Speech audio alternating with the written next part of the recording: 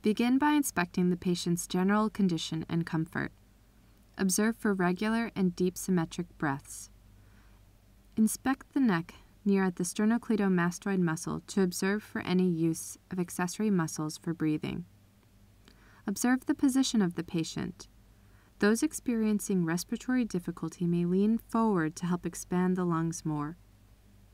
When looking at the exposed back, check for symmetry with each breath.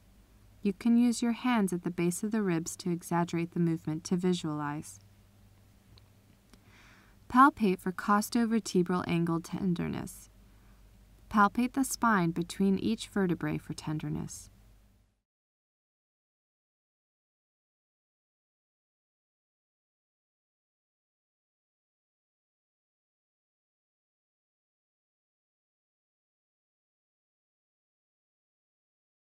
Percuss posteriorly, systematically, in a snake-like fashion over 10 spots. Listen for sounds of resonance.